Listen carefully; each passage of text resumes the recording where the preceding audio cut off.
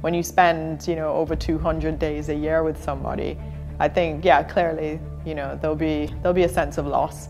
But I think, yeah, probably come, you know, the beginning of the new year, it'll be a bit strange not to have him hanging around. I absolutely hate to lose, so that means you'll do what you need to do to make sure you don't, I think.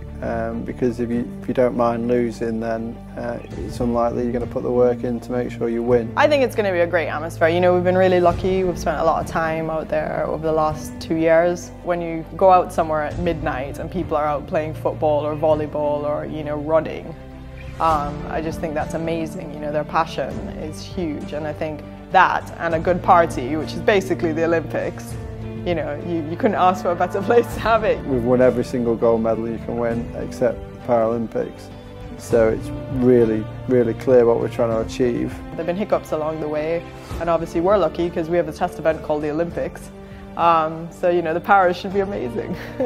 You know, we've won 5 worlds and stuff, but ultimately we'll be remembered so far for the bronze medal, which I don't consider as a high.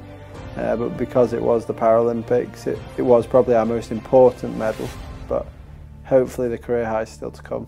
I'm not trying to get too excited. I think I'm just trying to go with the flow, live in the present, you know, and take each day as it comes, because I think probably in London, you know, we were looking so much at the big picture, you know, at the gold medal, that actually just taking it each day would have probably stood us in better stead. So it's a very different SKUD, we're very different athletes in this 4-year cycle than we were 4 years ago. Our boat isn't the easiest, it's really technical, lots of stuff is liable to breaking. So we basically sail a 2-person boat which has 3 sails, main, jib and spinnaker, and Alex sits at the back and steers, and I sit at the front and control all the ropes. The things that make the boat a bit different are that we sit on centerline seats, which is perhaps not normal, and I sit on a saddle seat in the middle, and I have to be strapped in at all times. Other than that, that'll do.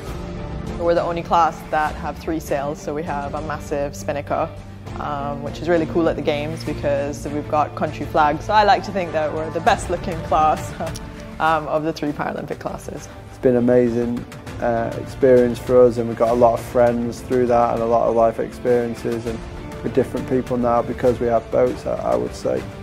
And yeah, for our family it just means everything, so one last chance, let's try and win. The way I looked at it was, we came 5th in Beijing, we came 3rd in London, so clearly the natural progression has to be first, doesn't it?